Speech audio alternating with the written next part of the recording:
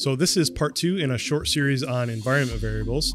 If you haven't already checked out part 1, be sure to do that. We talk a lot about the benefits of environment variables and how you can leverage them to make your solutions or your apps better. In this video, we're simply going to show you how to use environment variables. So we're going to go through what it means to create one, how to create one, and then how you can use it both in a Flow as well as in a Canvas app.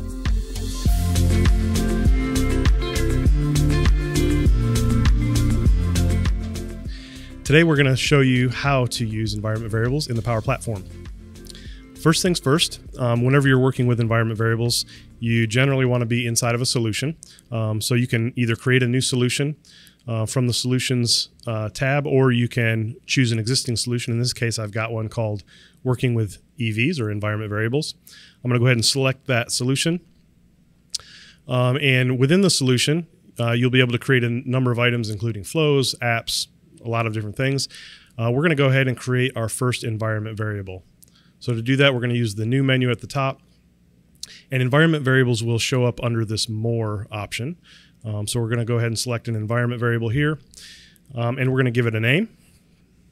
We'll go ahead and call it my variable, and we're just going to use like a simple text variable in this case. Note that you have a number of different options here. You can use decimals, JSON, which can be very handy if you need to provide, an object or a more complex variable. But we're going to choose text, and we have an option to set a default value here and a current value. I'm going to go ahead and create a new current value, and so we're going to go ahead and put a value in here. We're simply going to say, this is my variable value, and we're going to save that. And so that will be our first environment variable. Okay, so now that you have an environment variable, the question is, how do I actually use it? So one of the things I mentioned just a moment ago was we need to be inside of a solution, and so we're going to remain inside of our solution, and we're going to add some components to the solution to simply show you how we can leverage or use that environment variable.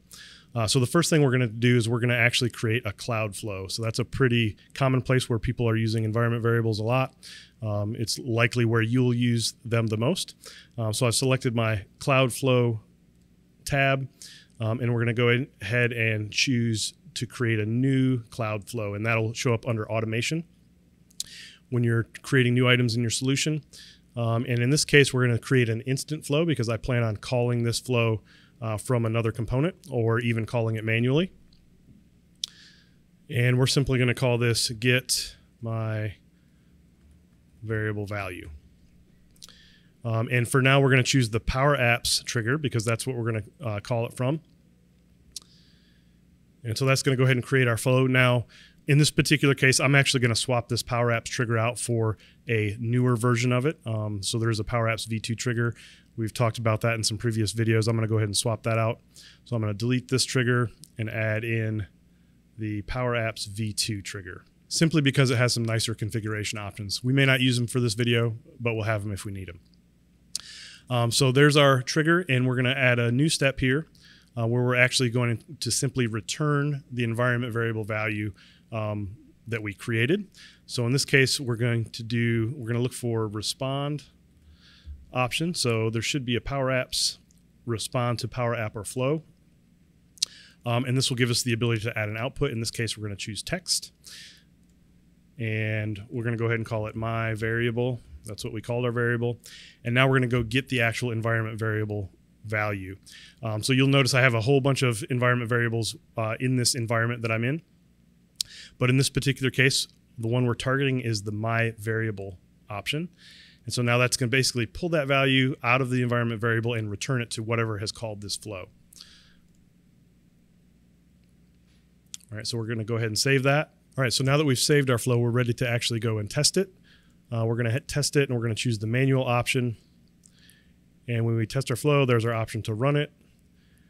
And it looks like it was successful, and this is going to kick us over into the actual run history, or that instance, and we'll be able to see what our flow actually responded with, and there it actually retrieved our value for us, and so that's what it returned. One extra little thing just to verify and see how that actually works in terms of an environment variable and how we can use it. We're going to jump back into our solution, and we're actually going to open up our variable and we're actually going to change this. So it did say this is my variable value, and we're going to go ahead and change that to my name is Mike. And we're going to save that environment variable. So again, we're saving the current value in our environment. All right, so now we should be able to test this again. We'll go ahead and test it manually, run the flow. And once we inspect the actual action, we should see that it returned a different value. So indeed, my name is Mike is what it pulled out of our environment variable. So let's look at some other ways that this can be used. You can imagine how you might use it in some of the flows that you have and some of the automated processes that you have. But let's look at some other options to actually use this. So ways to use it in an actual Canvas app or Power App. All right, so here we are in our Apps tab in our solution. I'm going to go ahead and create a new Canvas app from our menu. I'm going to call it Show My Variable. And this will give us a simple place where we can simply display that variable to the user. There's going to be a couple different ways that we can do this. So the first way that I'm going to show you is a way that works or that you can use, assuming that you have a Power Apps paid license. So we're actually going to connect to Dataverse. So I'm going to jump over here to my data connections or my data sources, and we're going to look for environment variables. So we're going to go after the environment variable values. Okay, so now we're connected to our Dataverse environment variable values table or entity. We're going to go ahead and drop a label on this screen and connect it to some data. So I'm going to go over here and we'll simply throw a text label on here, and this is where we're going to put our value. And in this particular case, we can simply go directly after that Dataverse table. We're going to do a lookup. And in this particular case, we're going to look up that environment variable, and you'll see right away that it's populated. So that's a quick way that you can get an environment variable. So if you need to use those, in a connection or in a filter or to display something to the user on the screen, you can go after it that way using Dataverse directly. The other method that you might use to go after environment variables, which would not require a paid license, would be to simply call the flow that we actually just created and bring that in. So let's take a look at what that would actually look like. So to do that, I'm going to go ahead and add another label where we're going to pull that in. And this time, we're going to set this to a variable.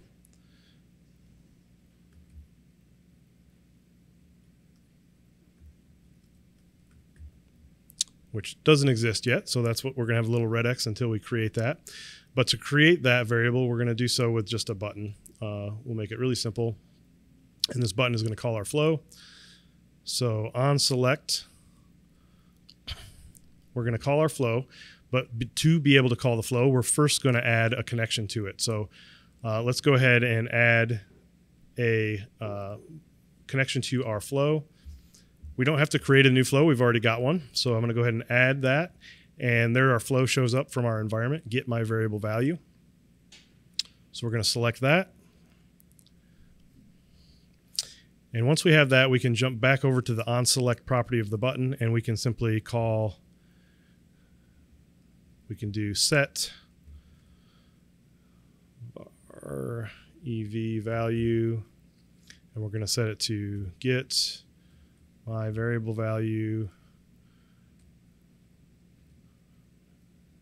We're simply going to run that. And so now if we run this and click our button, all right, so let's rework that a little bit. So what's actually returned from our flow is a record. It's not just the text value.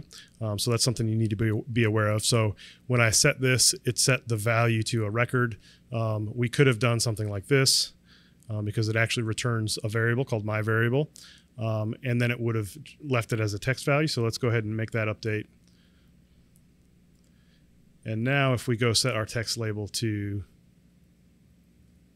our variable, we'll click our button, and we've retrieved our environment variable. So this would be a scenario where, like maybe in the old school days, you might have been running app on start, and so you could execute that flow and get that value back, or you could do it on visible on a screen, or on button click or something like that. There are a number of different options you could do to retrieve that environment variable. So those are just a few simple ways that you can use environment variables both in a flow as well as in a Canvas app. And so you can imagine all of the different things you could do with that.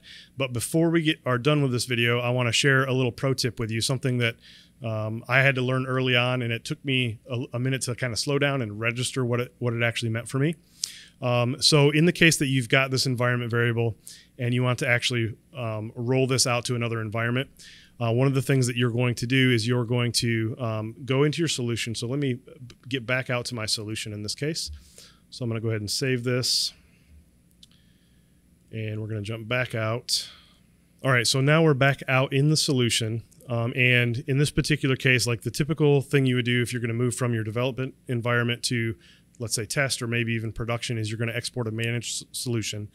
And one of the huge values of using environment variables is that you can then have a different value in that variable depending on the environment that you're in. So if, let's say, that environment variable is pointing at a SharePoint document library, it's got a specific URL.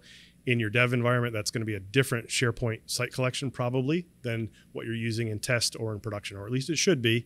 And so in that particular scenario, you want to be able to change that environment variable as you move from your developer environment to a test environment or a production environment. And when you do that, you're going to export typically a managed solution, which means once it becomes a managed solution, you really don't any longer have a great way or an easy way to edit the environment variable in that scenario. So when you export that, there's a key thing that you want to do before you export it. And so on any environment variable, when you edit that, you're going to have a default value. You're also going to have a current value. And it's important to note this little info panel down here tells us to remove this value before exporting it because it shouldn't, or if it shouldn't be used in other environments. So the key thing to note here is that the instruction that it's giving us is to remove it from the solution, not delete it from the environment. So what this actually allows you to do when you remove it from the solution is it keeps the value in the environment. Even though you no longer see it here, it's actually still in the environment. And if I were to go into my flow, for example, and test this again, and we'll just do a quick inspection and see that indeed it's still there. It returned a value. So that's a pretty important thing. But what that means now is that we can actually take this solution and we're going to jump back out to our solutions. And I'm actually going to export this now. So we're going to publish all of our changes. All right, so our changes have been published. I'm not going to check it for issues because we shouldn't have any issues. There's not a whole lot going on here. We'll go next. We're going to choose managed because this is what you should do if you're moving to test or production. The objective there being if you're managing your app lifecycle properly, you're not letting people monkey with your code in the test or the production environment, for example. So we're exporting as managed, and we'll go ahead and do that. And again, wait on Microsoft for that to export. All right, we were able to export successfully. So now I can actually download that solution package. So that'll download to my local machine. And now we're actually going to flip to another environment. So I have, I'm going to just go to this production environment that I have here. We're going to go ahead and import this solution. And because we emptied out that current value for our environment variable, on the way in, on the import, it's actually going to prompt the user for what we want that to be. So there's our prompt for that. Our variable, again, is called my variable. We're going to say, hey, this is my production environment.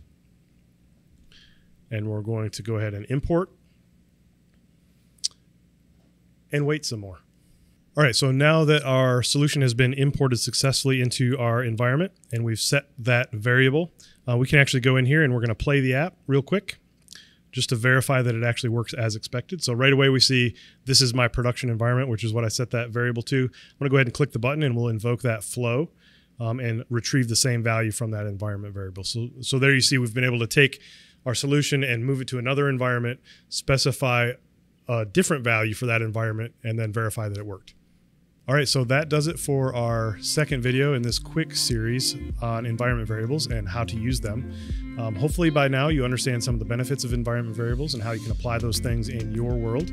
And also simply put, how to use them and how to actually use them in a Power App or a Canvas app, as well as a Flow. As always, if you have questions or comments, we're always happy to see those. Post below. If you want to see more of this content, be sure to like and subscribe, and we'll see you next time.